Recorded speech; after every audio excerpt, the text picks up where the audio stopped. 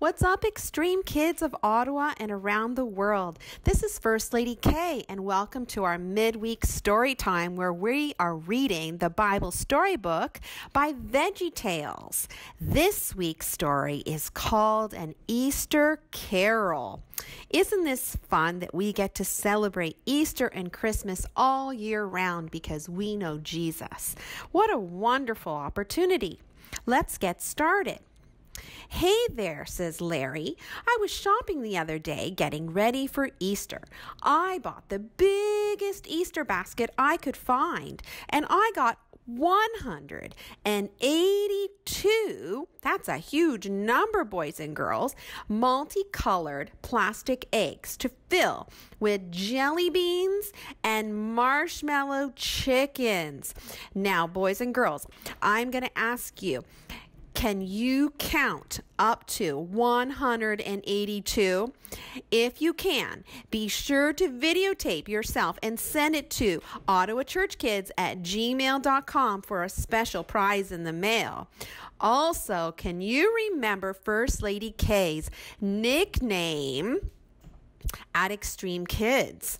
If you can, be sure to add it into your video of counting to 182 for your special prize at ottawachurchkids@gmail.com. Let's continue. And Larry says, "And I got 8 bags of green grass and 4 bags of purple. I was very excited until Bob told me that maybe I wasn't paying attention to the real meaning of Easter. He suggested I read a story called An Easter Carol. Let's see what it says." An Easter Carol. While Edmund and his dad prepared St. Bart's Church for Easter, Ebenezer Nezer was hard at work making Easter eggs in his factory. The satisfying fatigue of productivity. Ebenezer chuckled. Ho, ho, ho, ho, ho. Everyone begged Ebenezer to close the factory for Easter, but Ebenezer had another plan. He was going to destroy St. Bart's and build a place called Easterland. At midnight on Easter Eve, Ebenezer was fast asleep. Whack! Suddenly, he was awakened by a tiny angel named Hope. Hope whisked him away, and before he knew what happened, Ebenezer was flying through the air, swoosh, towards St. Bart's Church. Inside, he saw a little boy sitting next to his grandmother. "That's you," said Hope. "This is Easter past."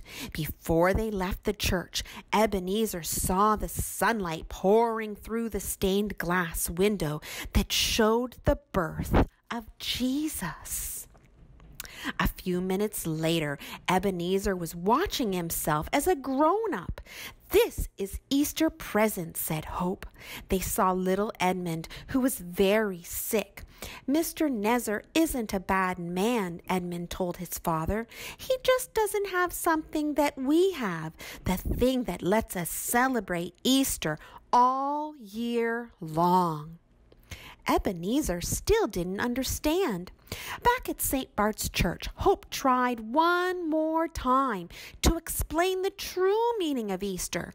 She used the stained glass window to show Ebenezer the story of Jesus as she sang, "A baby was born on a dark starry night.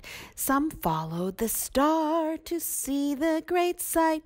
The years hurried by, and the boy, now a man, could make the blind see with the touch of his hand." He hated injustice. He taught what was right. He said, "I'm the way and the truth and the light."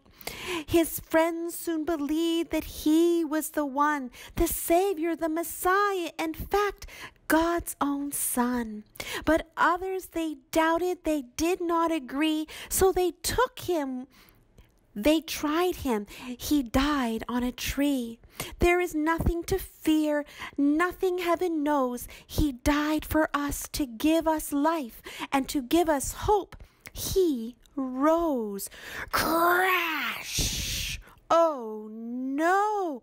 His song and his poem had come to a quick end. Oh! Hope's song came to a crashing end as the wrecking ball smashed through the first window of the church. Ebenezer woke from his sleep. Wait! Ebenezer yelled as he ran down the street, through the door and up the aisle of St. Bart's Church. I was wrong. Easter isn't about plastic eggs. It's all about hope, that this life isn't all there is.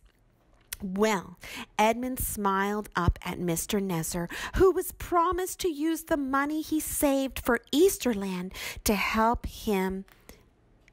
make him well. That is wonderful, boys and girls. Now, boys and girls, Sister Kay did not sing the whole song. So if you can sing the whole song that I read from this story and videotape yourself singing it, be sure to email us at ottawachurchkids@gmail.com for your special prize. Let us continue. This is what our tiny little angel says. Hope. It's really easy to forget while we're even celebrating Easter. God sent his son Jesus to forgive our sins and offer us hope for a life forever with him. That's not something we want to forget. So let's take a look at the real Easter story. We're going to read Jesus is Risen in the book of Luke, chapter 24, verses 1 to 10. Here we go. It was very early in the morning on the first day of the week. The women took the spices they had prepared. Then they went to the tomb. They found the stone rolled away from it. When they entered the tomb, they didn't find the body of the Lord Jesus. They were wondering about this. Suddenly, two men in clothes as bright as lightning stood beside them. The women were terrified and bowed down with their faces to the ground. Then the men said to them, "Why do you look for the living among the dead? Jesus isn't here, silly. He has risen. Remember how he told you he would rise? It was while he was still with you in Galilee. He said, the Son of Man must be handed over to sinful people. He must be nailed to a cross, but on the third day he will rise from the dead." Then the women remembered Jesus' words. They came back from the tomb. They told all these things to the 11 and to all the others. Mary Magdalene, Joanna, Mary the mother of James, and all the others with them were the ones who told the apostles. Wow, I wish I was one of those people. Don't you, X-treme kids? Let's hear what Bob and Larry have to say. Wow, it's good to be reminded of what's really important. I mean, I like my yellow and pink spotted malted milk balls, my fuzzy yellow squeak chicks, and my white furry Easter rabbit, but they don't mean near as much to me as Jesus. Amen. Jesus is what Easter is all about. So just remember, X-treme kids, it's okay to enjoy the plastic eggs and baskets. I hope you remember the real reason we celebrate Easter every year too. In fact, Easter is one of the reasons we know that... Do you know what I'm going to say, X-treme kids? Right. God made you special and he loves you so very much. And who else loves you? That's right, First Lady Kay and all your X-treme Kids staff. Let's do our memory verse for today. Some of you might have already memorized it. It's a very popular one. It's John 3:16. It says, God loved the world so much that he gave his one and only Son. Anyone who believes in him will not die, but will have eternal life. That's a long one, but so good. Let's do it again, boys and girls. God loved the world so much that he gave his one and only Son. Anyone who believes in him will not die, but will have eternal life. Oh, you X-treme kids are so super smart. I know that you are going to be able to memorize this and email us at ottawachurchkids@gmail.com. Let's do it one last time. God loved the world so much that he gave his one and only Son. Anyone who believes in him will not die, but will have eternal life.